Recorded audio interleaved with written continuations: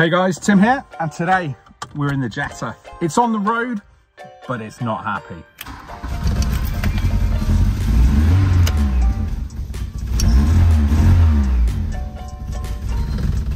But it's all I've got right now, and I'll tell you about that in a minute. But I've got to go and take this thing to get it cleaned because it is absolutely filthy. Now, with the Jetta running like a bag of shit, you'd think I could just jump in a T5, and you'll be wrong. I went to get in it the other day and it looks like some water has got into the window control module, which also controls the electric folding mirrors. So it means I can't unfold my mirrors. It's a common problem with these T5s, and it's just another thing that has failed on this van. I mean, it is an old van, didn't have any service history, but still, looking online, it's quite a common problem with these. I've had enough of it. I'm at the point where I could just sell this van. It's not the most fuel efficient car in the barn. And so, yeah, it means that, I kind of need something else. Now, I know what you're thinking. You're thinking, Tim, if you want a cheap car to run, why don't you drive your diesel Jetta? It runs on thin air and costs nothing doing it. Well, there's a couple of problems with this as well. Yeah, I know, right? I'm having no end of bad luck. So there's two things that's wrong with this car. One is that the clutch started slipping. That's right. After I filmed the last video with it, which was a long time ago, last summer, when I took it on that first shakedown run down to go and see Monkey. Later that day, the clutch started slipping. So it's not been a particularly great car, but it's not just that. I could drive it gently and it would get me around. The other problem that you can't see is it stinks. I mean, this car was parked up for a very long time before I got it. And if you look in here, thank yourself lucky you can't smell it. Because even though this is in a dry barn, it absolutely stinks. I mean, I can smell it now. It's a mix of, I don't know, some people think it smells of weed. Other people think it smells of mold. I don't know, but whatever it is gross. And yeah, it's just not pleasant. You get in it and you just get hit with this overpowering stench. I've tried all sorts. I've sprayed it with like ozone cleaner or whatever that stuff is, like the cans you put in, and it just sprays everywhere. It's still horrible. It just smells like that with this air freshener. So I haven't been driving this. I've got an idea of what to do with this, but at the moment, there's just no room in the barn for it. So it looks like I need to pull my finger out and get this Mini Cooper S sorted. The paintwork isn't up to much, but you know what? It will get me about. It seems to run pretty nicely, but again, it's not left the barn. So is this little Mini going to be my savior? Well, we'll see. Now, to fit over the coilovers, we need a set of 17s. I've been looking and looking and looking. There was a cheap set on eBay. I should have just pulled the trigger and got them bought. They had tyres and they were a bargain delivered. But I slept on it and they were gone. So it means that I've been looking for another set of wheels, and they come up cheap and they go really quickly, or they're at the other end of the country. So I thought I'll do what any sensible, sane person would do. And I would buy a donor car. That's right. We've got this little Mini Cooper that's been made to look like a Mini Cooper S. Yeah, okay. It had black wheels on. Obviously, we've taken them off now. So it means I've got this black Mini that I need to do something with. It doesn't run. It was jump-started and died after it by the previous owner. It's got a Cooper S kit on it. It's got this bonnet. But you know what? It's just nasty. It's been rattle-canned matte black. The interior is disgusting. I mean, yeah. I don't really know what to do with this. Part of me thinks I should just weigh it in and cut my losses. I've got a set of wheels out of it. I paid 300. Now, if I weigh it in, I'll get about 190 pounds for it. And I've got a set of wheels, which you'd think would be a good deal, right? Well, other than the fact that every single wheel is curved pretty badly, so I need to spend at least 100 quid getting them refurbed. When I went to swap the tyres over, I noticed that this one is actually bent. Now, we've straightened it a bit with a mallet, and it does balance up. But I'm seriously not going to run that on my car, am I? Let's be fair. So I'm back to square one. I'm £300 out. I've got 3 wheels and 1 dented one. The tyres are all right, but otherwise, we're going to take the L on that, boys.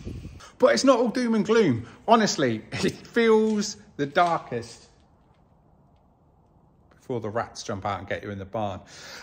It feels darkest before the dawn. And look, there is some good stuff going on right now. Now I'm down at the back end of the barn here in the bit that we normally don't see. I've got this Golf up on a rollover jig we've got the Cadet shell. We've got the track car behind me, and we've got the Cordoba Coupe, along with some engines and some assorted stuff to sort out. And we've got an ABF, we've got a 1.8T, we've got a compressor, and a whole bunch of assorted rubbish piled up in the corner that is just accumulated. But I need to tidy all that up because we are having a big move around. There's some really exciting stuff going on, and this is kind of a big part of it. Now you see here, we've got this wall, which has been here for a long time, but we've put some batten down it to support it. And there's actually a hole here now, which there wasn't. And the reason for that is the exciting bit, because now you can see here, I can walk through to the other side, which I haven't been able to do before, but we've got a bunch of hinges all down here. This needs a good clean and a degrease, but you can see that what we've got here is a set of folding doors. That's right, we've kind of made our own custom barn folding door system, and hopefully it works. But what it means now is I need to put a wall from here down to there. So we're gonna have like a little enclosed booth area, a clean room, a paint booth, whatever you wanna use it for, or just some storage. We're gonna box it in, then eventually we're gonna put a roof on it to keep all the barn dust and nastiness out. So in the future, we could actually paint some cars in there. But to get this wall in, I'm gonna need to take this off its rollover jig and drop it down onto a dolly so we can move it around, put the wall in, and then we'll have that on skates, and we'll have that's already on a skate, so we can move them around and actually have a bit of a rejig in the barn. And then the idea is to have this space kind of like a couple of bays, put a couple of ramps in. We've been toying with the idea. We've got that old ramp that I got for free ages ago. It's just horrible. That needs to get scrapped. So we're getting shot of that. We've got a couple of new ramps that are super cheap, and I might not have to pay for them for a little while. But what it means today, we need to get this Golf moved and get this wall up. And that's going to be a massive win. And frankly, at the moment, I could do with a win, guys. So look, let's get to work and let's get this wall done today. But first things first, got to take that Golf off that rollover jig, which on my own might be a bit of a hard job. You may have noticed Sam has joined me. Sam's come up today to give me a hand. We've got the front down. Now we just need to reposition and just be as sketchy at the back of the car as we were at the front.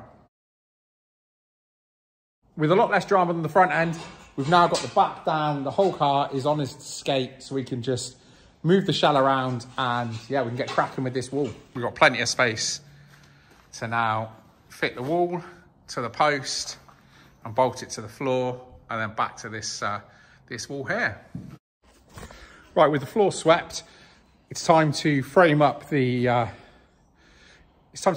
the walls are going. So we're going to start by drilling a post into the wall that we're ultimately going to bolt the panels to, and then one to the floor to lift it up to help keep the wall panels level when they go on. So yeah, so we've got the pole that's bolted to the wall, just screwing that in now. And then we've got these bits of wood, which we're just going to run and frame it over to the post. And then we've got a bunch more of these kind of aluminium clad panels to screw in place, and that'll give us our wall.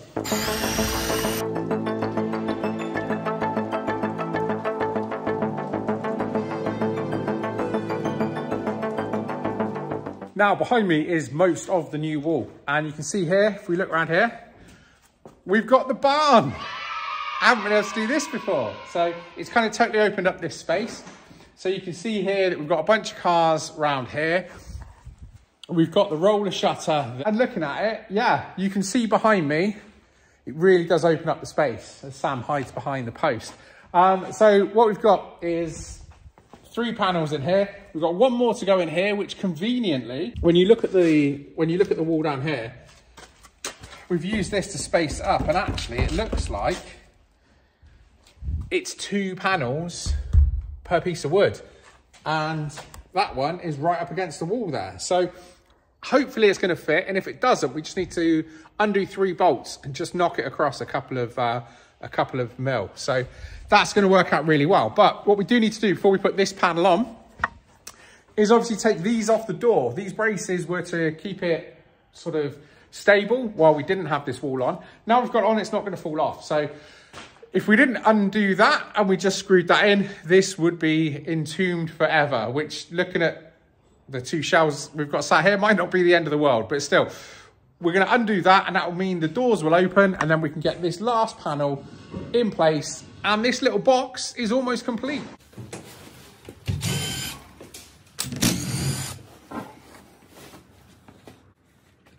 Now just that last little patch, and that's it, the doors are free. So around the other side, we got a door. And then this side, is this gonna go as well? Now this really has gone a lot smoother than I thought it was going to. So just this last panel going into place, and that's kind of it. With the last bolt in place, that's it. We've now got a 5 by 5 meter box room. The roof is still yet to go on it, and that's gonna have to wait, because I think it's gonna cost me about £250 to do that. And at the moment, there is not £250 to do that. But still, we'll get there. But I think this is a huge step in the right direction. Now, obviously, these all need a clean. I got these panels for free in the first place. They were literally sat on the back of a trailer up the farm. They were put in place to make a makeshift wall, and then they never got anything done with them. But obviously we want this to be clean.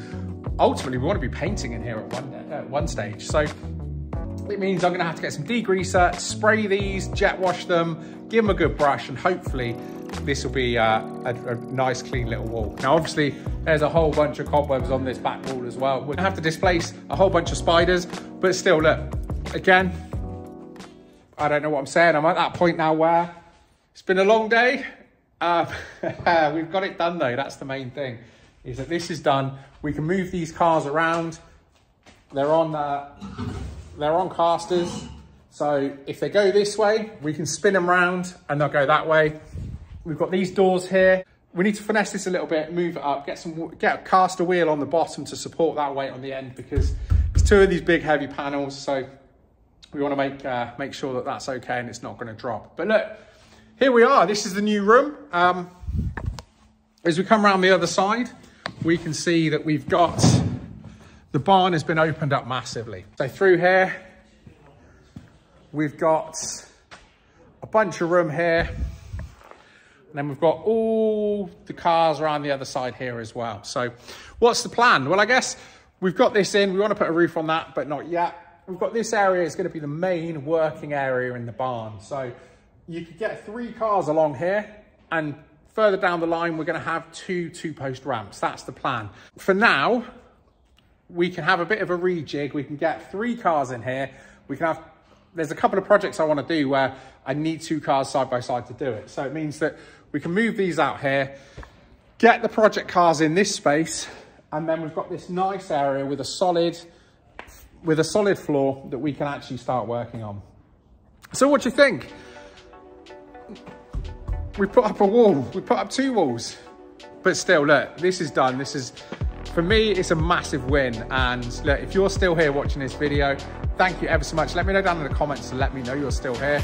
And I'm pretty sure the guys who've been with the channel for a long time are going to watch this to the end to see exactly what we're up to, and also to see what's coming up, because as I say, we've been gone a little while. This was a big project. It didn't take a long time to do it, but psychologically I needed to do it. I needed a win, guys, and yeah, I think we've got it. So next up, we're going to be moving some of these cars around, moving some of these around. There's a couple of familiar faces behind me. I don't think there's anything you haven't seen before. And yeah, with that said, guys, thank you ever so much for watching. If you haven't already, like the video, subscribe to the channel, and I'll see you on the next one.